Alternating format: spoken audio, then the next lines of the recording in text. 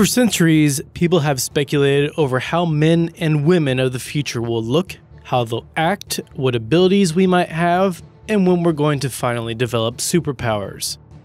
But only recently have we finally begun to understand the conditions required for evolution to take place, and with this knowledge, we can more accurately predict how we'll look in the future.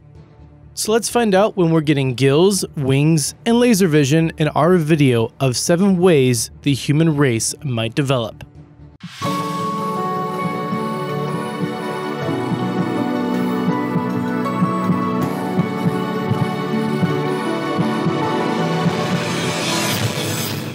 Number 7. We'll all look Brazilian. As modern transportation becomes even more expensive, our world also becomes more global, allowing for the mixing of even more genetic material between populations. Translation: fancy planes and trains means everyone will get to bang each other. And the more we do this, the less racist the world will become. As genes flow between nations, the world's population will gradually start to develop the same uniform appearance, and we're actually witnessing some of the effects of this today. The recessive genes, which cause blue eyes, freckles, and red or blonde hair, are being diluted and removed thanks to migration and mixing of different races. It is expected to take around 10,000 years minimum before humans become so alike in appearance race becomes hard to distinguish. But when it does, evolutionary biologists say it's likely we'll take on a mixed race appearance similar to Brazilians. Now, I've seen Brazilians. They're pretty hot, so I for one am all for this.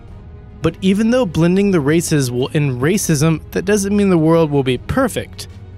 We'll just have to find more creative ways to divide and hate each other. Come on, people. I'm sure we'll figure it out. Number 6. We'll split in 2. Not literally, unless you walk face first into a buzzsaw, obviously. There is a popular evolutionary theory which predicts that eventually human beings may split into 2 races of different species, where one group of genetic superiors with healthy bodies and intelligent minds would come to dominate a group of inferior underclass humans who are dim-witted, ugly, and squat. Kinda like goblins, except in baseball caps and crocs. Evolutionary theorist Oliver Curry of the London School of Economics says humanity may peak from an evolutionary standpoint at around 3,000 years, and within 100,000 years, humans will break up into these 2 distinct races thanks to a reliance on technology, which reduces many humans to nothing more than highly domesticated animals. But could this shocking prediction come true much sooner than 100,000 years? As humans begin to learn even more about themselves genetically, it is inevitable people will use this information to pick and choose who they start a family with. Those with access to genetic technologies will inevitably be wealthy and powerful, and it's likely they'll choose only to breed with each other, leaving us genetically inferior slobs to a lifetime of touching our dirty goblin parts while staring at pictures of our sexy brainiac overlords. Number 5. We all go bald.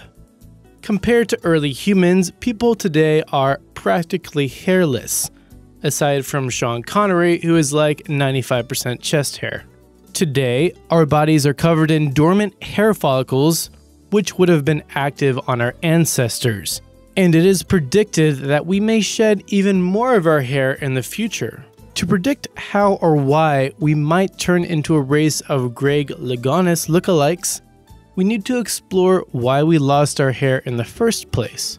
Scientists have speculated over many biological needs that could have caused it, but Nina Jablonski, the professor of anthropology at Penn State, believes it was the specific requirement of cooling down our brains which was the main driving force behind human hair loss. So with global temperatures rising and human hair diminishing, are we now closer than ever to making barbers extinct? We should start a breeding program or something. Number 4. We'll lose a toe. Bad news for people who like to wear a toe ring on their pinky toe, but it is believed likely that eventually humans will lose their 5th and smallest toe. The earliest horses are an example of how this can happen. because before hooves, horses actually had 3 or 4 functional toes, and you can still see the remains of these on the bones above their hoof today. Horses lost their extra toes because they didn't need them, and aside from people who do parkour, neither do we. Early man used their toes for climbing and grappling, but since our magical tree adventures ended, our toes began shrinking to their current size. Now we do actually require these new stubby fellas, especially the big toe, in order to facilitate proper balance and walking. But the pinky toe is basically the Perez Hilton of your foot. It serves no real purpose except to cause humans pain. We smash it into tables, crush it inside our shoes, and eventually, through evolution, the pinky toe will disappear completely. Bye-bye, pinky. We won't miss you. Number 3. Big-brained Manga aliens. For the past 2.5 million years, human brains have consistently grown larger. And according to genome experts Dr. Alan Kwan and Nikolai Lam, this will continue at least for the next 100,000 years. The pair created a series of images which took previous human evolution into account and paired it with knowledge about how advanced genetic engineering technology might affect us physically. They predict that within 20,000 years, our heads will have grown slightly, with most people looking like Kelsey Grammer with reversed Zika.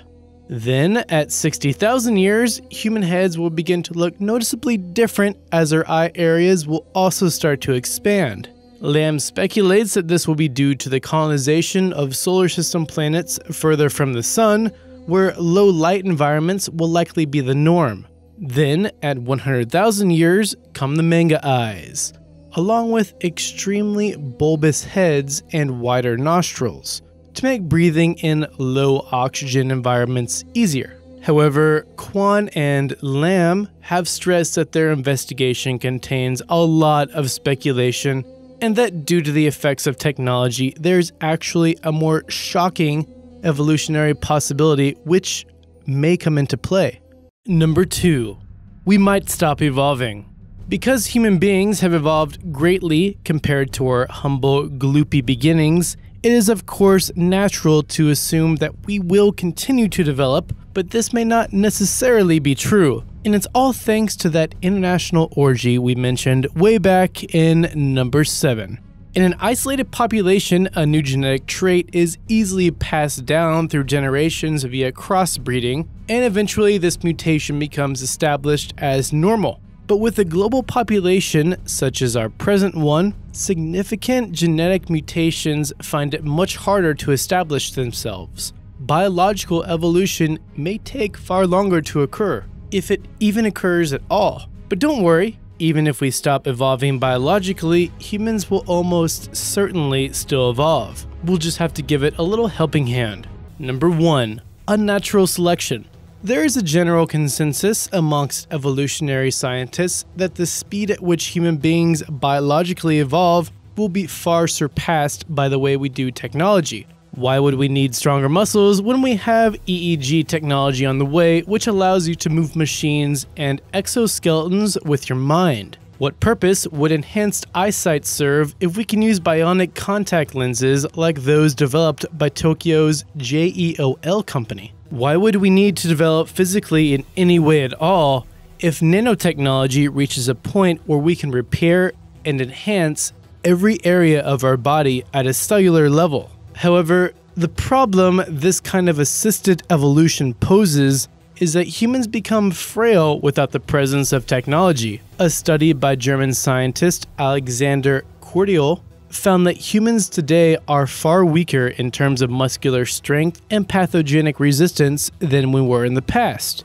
due to our over-reliance on machines and modern medical procedures. So are humans actually in the process of de-evolving? In some ways, yes. And this can be observed by directly walking into any branch of Abercrombie & Fitch. But one way we could reverse this backwards trend is by using genome editing instead of technological enhancements as a means of directly evolving human beings, making genetic adjustments that would normally take thousands or millions of years, but which may now only take 5 minutes. Wow, that sounds really promising, right? If only someone had made a video about that very subject.